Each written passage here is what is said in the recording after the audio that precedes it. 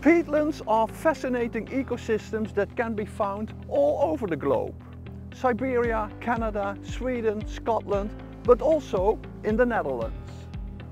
We analyze which key processes are driving these ecosystems.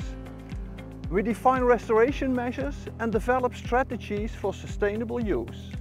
I'm deeply convinced that restoration and sustainable use of the peat meadow area requires societal support and cooperation with those who benefit from their services.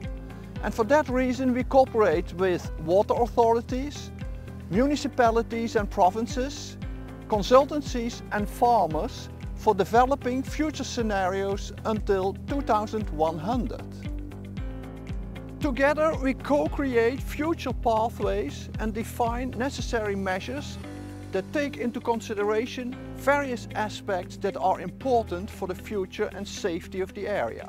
Water management of course, but also infrastructure, energy, climate adaptation measures and land subsidence.